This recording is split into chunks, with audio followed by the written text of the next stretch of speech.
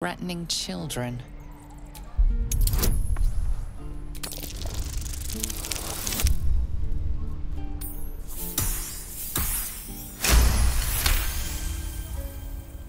Your words may be false, but they ring truer than moles' tails. You're a...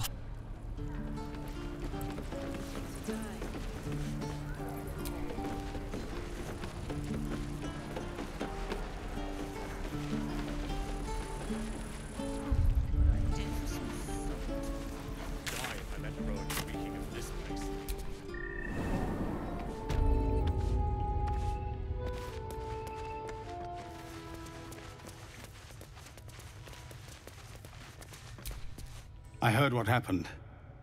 Thank you for protecting the child.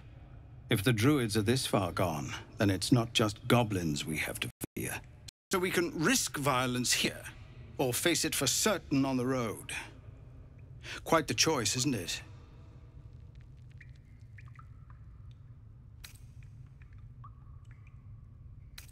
No, the druids are too powerful. We can't stand against them all. It's Korga's influence. Without her twisting things, I believe the druids might see sense.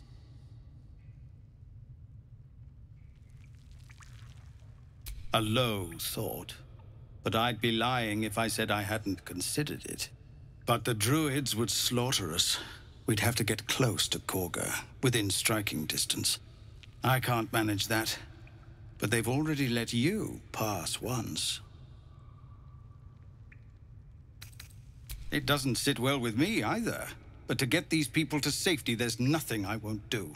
You'd be well rewarded for the risk. But if that won't No, sir. But if there's a clear path past those goblins, they'll find it. Our time grows short. If Korga won't abandon her madness, then we'll have to try the road, goblins or no. So, Korga's twisted your mind as well. Please, if you want to turn your blade on anyone, turn... But they're ill-disciplined. Somebody must be leading them. Bringing... It's no small thing to ask, but I've seen you fight. You're equal to the task.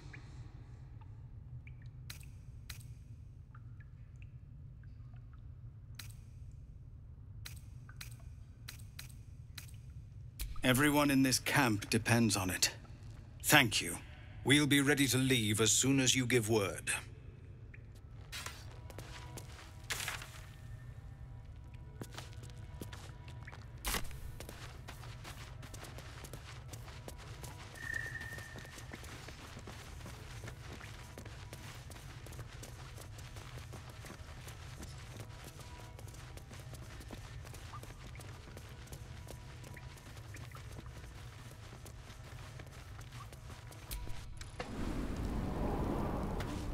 No helping it. We're exposed now. What will we do from here when we get to the city? Whatever we want. I think I'd make a fine teacher, or a baker, or a butcher. A butcher? Really? Sure, blood excitement. Great.